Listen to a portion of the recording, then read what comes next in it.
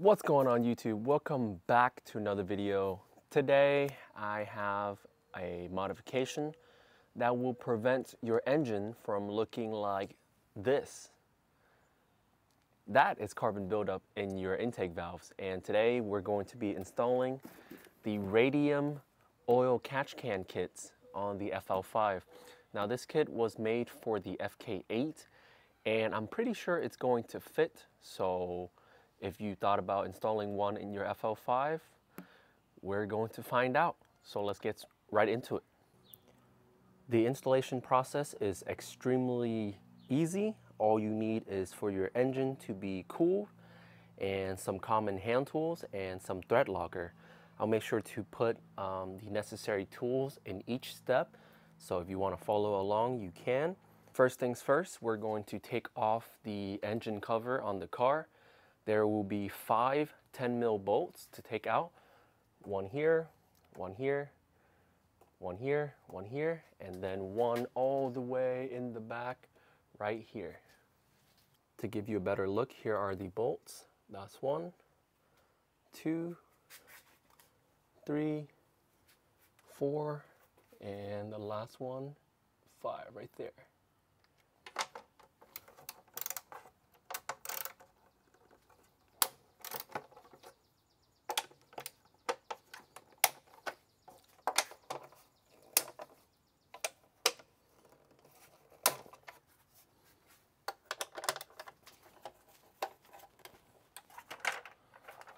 And then when they're done, you can just lift your engine cover out of the bay.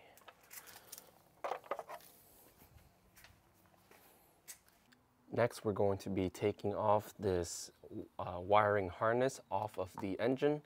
There should just be a few tabs right here and right here. Next, you're going to take off that PCV hose right here, right under the wiring harness, and take it out of the engine. After you've taken the PCV hose out, you're going to follow the line and you're going to take it out down here as well. All right, we finally got the PCV hose out.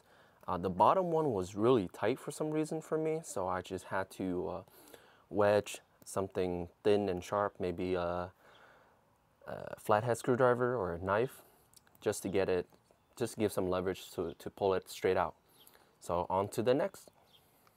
Next up, we're going to take out these 2 bolts from the firewall, and it's going to be a 10mm.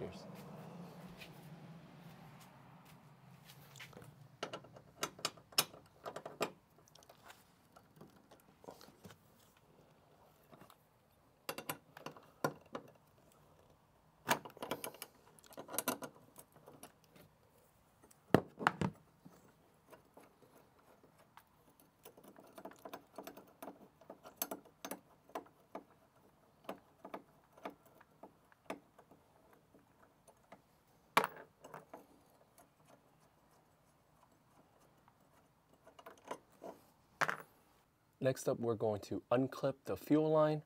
Here you're going to use a flathead screwdriver and push the tab back, and then the line should pop right out.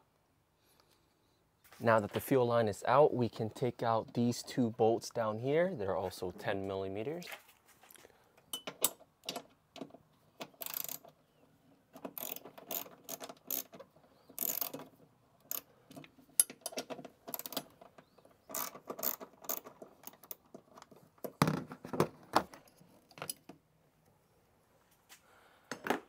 Alright, so this is what we're going to be installing the catch can bracket into. That's why we needed to take it out.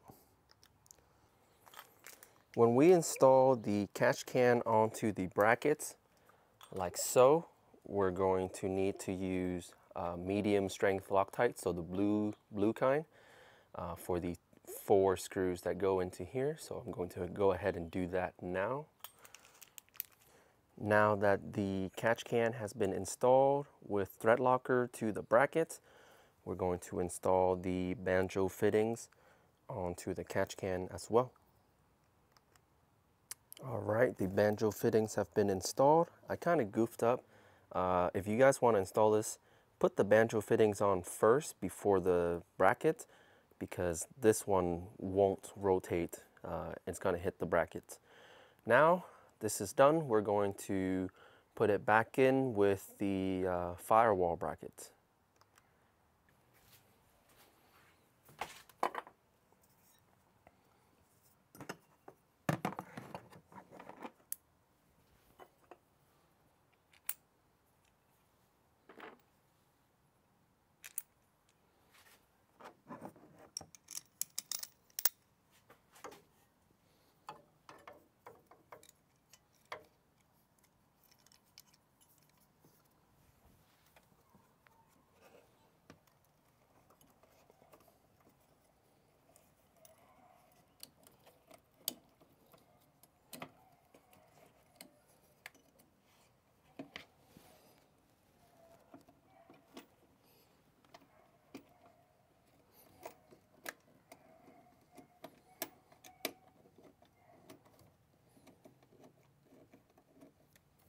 Alright guys, I finally got the bracket and the fuel line all hooked back up. The only slight issue that you can have is the fuel line is kind of touching the catch can, but there is some wiggle room, so I think we'll be alright. I did drop my 10 mil onto the engine bay in the bottom, so I gotta jack it up now, but that's an issue for another time. The kit came with a single 2 feet hose that I cut into 2 equal length pieces. I got these fittings on just by using a heat gun to the hose and then just using my hands to push them fit, make sure they are tight, as you can see here, to ensure a snug fit. Just got to use some strength, I guess.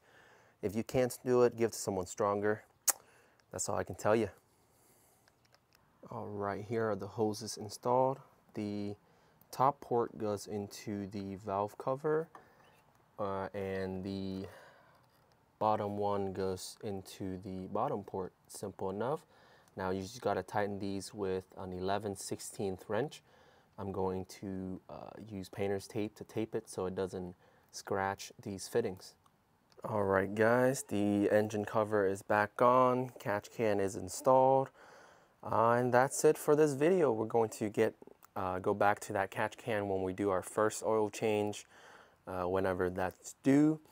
And if you guys enjoy this content, make sure you give it a thumbs up and subscribe if you haven't already. My new wheels are on the way, so put down in the comment section below what wheels you think they are. And let's see if you're correct in the next video. Until next time, peace!